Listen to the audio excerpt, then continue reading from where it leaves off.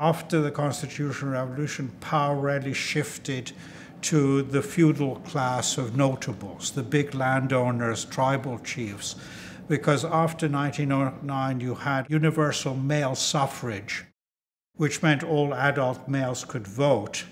And since most of the population were peasants or tribesmen, it meant that the tribal chiefs and landlords, and in some places the clerical leaders, could shepherd their followers to the ballot boxes and get their votes, so that Parliament really became a club for notables. By the 1920s, 1930s, if you look at the membership of the Majles, it's almost 85% landed class. The main interest of the notables, of course, was to protect their landed interests.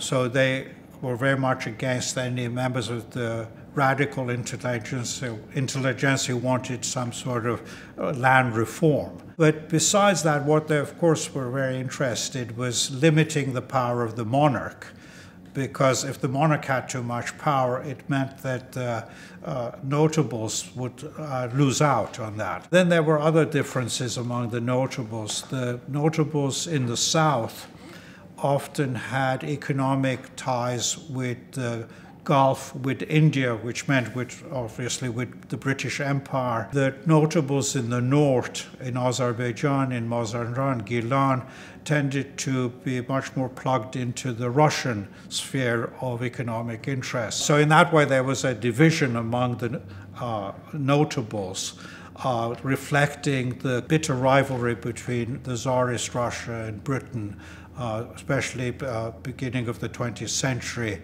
at the height of the great game competition.